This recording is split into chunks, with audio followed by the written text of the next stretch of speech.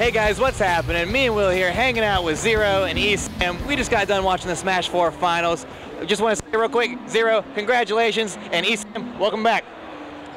Thank you. So guys, just walk me through what you're going through up there. You know, sitting on stage, you know, you got your Final Four in front of this huge crowd. I don't know if you guys got to see the crowd or look behind it at all. And thousands of people online. A ton of people watching, guys. Just what's going through your mind?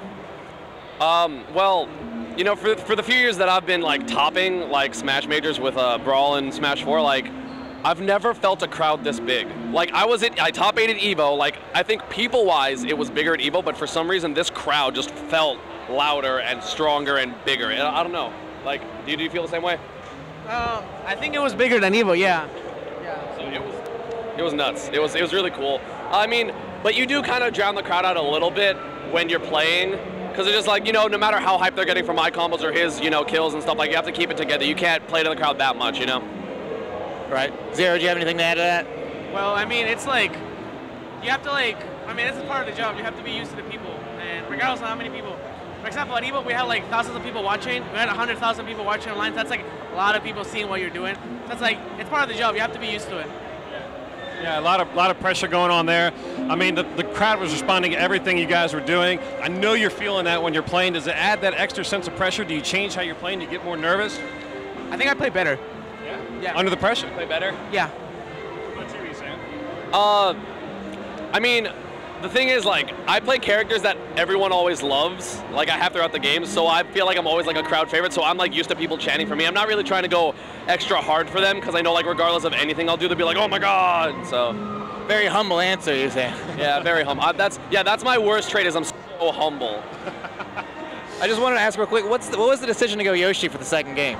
Well, I've been picking up Yoshi for a while, and I think he's a really, really, really good character.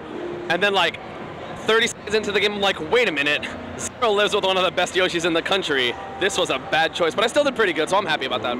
I was going to ask you, was that a bad choice? Did that throw you at all? Was that surprising at all when he picked Yoshi?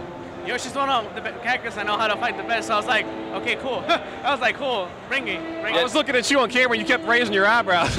No, he literally said, like I picked Yoshi and I like pressed start and I clicked Battlefield. I was like, are you serious? I'm like, yeah, I'm serious. He's like, okay. Just going for it. That was like entire reaction. It didn't go through more than that. And you haven't lost a game for a while. Did you get nervous even the match before the finals where you guys took 2 games from Zero? Did you start to feel that a little bit? I mean, the intensity is always there. I will be a liar if I told you, you know, it wasn't an intense moment to be a part of.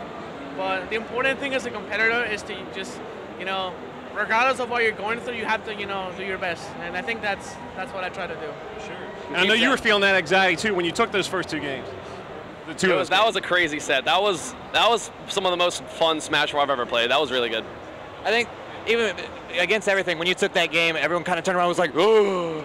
Well, yeah, there you go. It was like that was the eye-popping moment. I was like, oh my God, Zero went down. It can actually happen. Zero can actually lose. Oh my God, oh my God, oh my God. And then it was last stock, last hit. So both of us are like, oh my God, oh my God. I'm thinking, oh my God, I can beat Zero. He's like, oh man, I might lose. So it's just like, just heartbeat. Awesome. Now Zero, you haven't lost a tournament yet, right? This is my 47th win in a row. How about that? That's amazing, absolutely amazing. Do you feel the pressure of keeping that streak going? Not really. It's just, I just go. Okay, the thing is that I don't go around with all my medals and all my trophies like be like, okay, this is what I do. I'm very like on the moment, guys. It's like I literally take every tournament like a staircase, like a step by step. So it's like what happened before, it doesn't matter to this moment. It's only just this. Especially because some people grow. So like, you know, some people, like let's say Nakat, for example, he, you know, at the beginning of the game, he was considered one of the strongest players. Then CEO rolls around 33rd, Evo 33rd. And so, you know, I came in thinking he was going to get, you know, like 25th, 17th best, and then he top 8'd. So it's like, you can't really think about what happened before. You have to just be like, okay, you have to respect every single one of your opponents. Like, I would rather win a game without getting hit than accidentally lose a game because I stopped trying. Yeah, I mean, and shout out to Justin for SmashCon, Gimmer from VG Bootcamp. What do you guys think of SmashCon overall? I really like SmashCon. My biggest gripe with the tournament, and actually the event, not even the tournament, the event, were the bathrooms.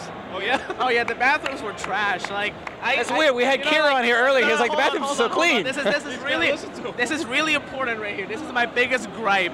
You know, I hated that every time I went to the bathroom. So you go to the bathroom, right? There's only 3 toilets. We have like thousands of people. No. Depends on which side. No, but hold on, that one over there. And then you go there. One of them is not working.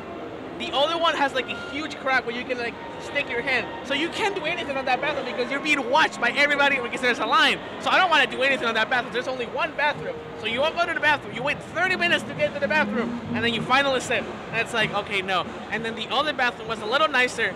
But I think people figured out that was the bathroom to go to. So then it stopped being a secret. I was like, this sucks. So if you ever want to host a Smash tournament, for all you tournament bathroom. hosters out there, if this is from some of the best Smashers in the world, have a good bathroom. It's weird. I didn't think coming onto this set with Zero, the most adamant thing he'd be about is the bathrooms. To be honest, if you want me to go to your tournament regularly, like a local or something, have a good bathroom and have a lot of setups for friendlies. No, also one thing about the bathrooms that was really good, the hand dry, like first off, they needed some paper towels, but the hand dryers were hot. So you didn't go to the bathroom, wash your hands, and then like walk out with cold hands. That was really, really good. This is taking a turn. That one only. The other one was like negative 40. Okay, so anyway, we should probably stop talking about bathrooms. Anyway, any last questions, Will, before we get out of here? I'm good. You guys did a great job. Zero, congratulations, man. Anything you guys want to plug before we get out? Shout outs to my sponsor, Panda Global.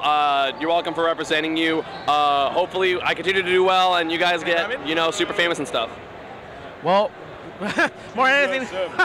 Oh my God. Shout outs to Team Solomate that recently picked me up, and you know, it was a big thing for them because Smash 4 is like a growing kind of like game in the esports scene, and Melee is more established. So they take a risk by picking up a Smash 4 player, and they gave me a chance to represent their brand, and you know, they're a very prestigious team.